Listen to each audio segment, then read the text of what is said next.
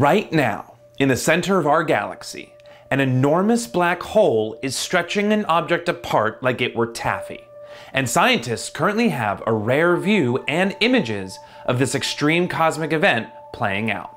A thick cloud of gas and dust dubbed X7 is rapidly approaching the supermassive black hole Sagittarius A star. Black holes harbor almost unimaginable gravity due to their extremely concentrated mass. If Earth were crushed into a black hole, it would be under an inch across. And astronomers have now watched X7 changing for 2 decades as it veers closer to its last years. The latest observations, published in the Astrophysical Journal, reveal that X7 has been stretched trillions of miles. It's now 3,000 astronomical units in length. An astronomical unit is 93 million miles, or the distance between the Sun and Earth.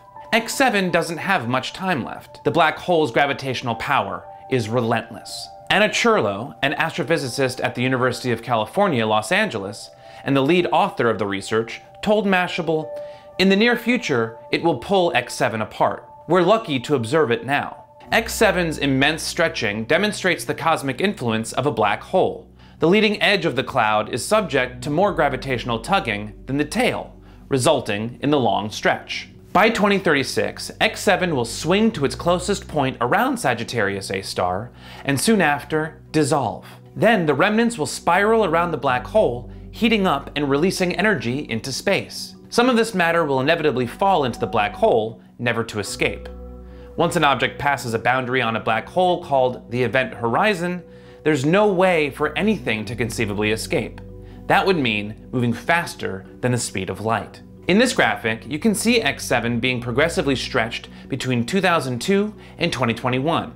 Astronomers made the observations using the W.M. Keck Observatory atop Hawaii's towering Mauna Kea, which is home to 2 of the largest telescopes in the world, at 10 meters or nearly 33 feet across. It's enormously difficult to observe an object like X7 traversing the center of our galaxy. The galactic center is packed with stars, gas, and dust, which obscures much activity. Yet Cherlow and her team have been able to track X7 for 4 reasons. 1. The telescope size. A larger telescope means finer resolution and more detail, especially in objects many light years away. The W.M. Keck Observatory is home to 2 of the largest telescopes on Earth. 2. Infrared viewing.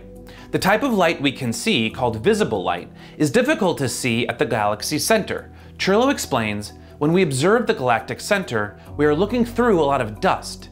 It obscures visible light. For this reason, the astronomers used instruments that view a type of light that we can't see, called infrared light, which travels in longer wavelengths than visible light and slips through dense clouds of dust and gas. 3. Adaptive optics. The Keck telescopes use a powerful technology called adaptive optics, which removes distortions that inevitably occur when looking through Earth's turbulent atmosphere. 4. Repeated observations. Diligently observing the galactic center allowed astronomers to track the changes and details in X7 as it travels closer to the black hole. A looming question is where X7, a cloud of gas and dust, originated.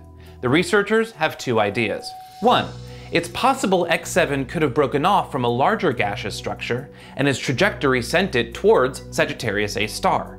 2. Alternatively, X7 could have been ejected into space during a close encounter between 2 stars. The stars could have made a near pass or even merged, and when this happens, gas is ejected into space, which could have formed X7. Unlike the Sun, most stars exist in pairs, with another star relatively nearby. Astronomers like Cherlow will continue watching X7 as it traverses the galactic center and enters its final cosmic years. It's an extraordinary opportunity to view a violent event unfolding in deep space near our galaxy's supermassive black hole. Cherlow marveled, "It's a lot of fun to see in real time."